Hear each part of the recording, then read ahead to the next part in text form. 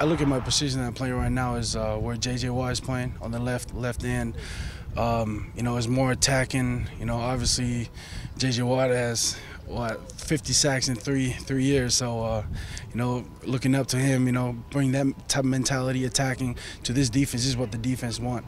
And I come here every day, work on my craft. Getting off the ball, cause havoc in the backfield.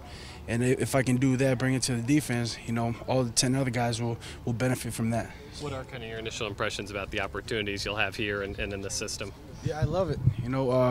Obviously we bring in TK in turns night, and taking out double team, triple team, and I get the one-on-one block. I don't get to get double teams like I've been doing in the previous 4 years. So, yeah. Awesome. And for a guy like you, you probably don't mind having multiple guys that can play the position. Like rotation's not a bad thing on the D-line, is it? I mean, keeping guys fresh is the best part. You coming out there after first or second down or third down, O-line is tired and you're fresh. We want the guys out there to.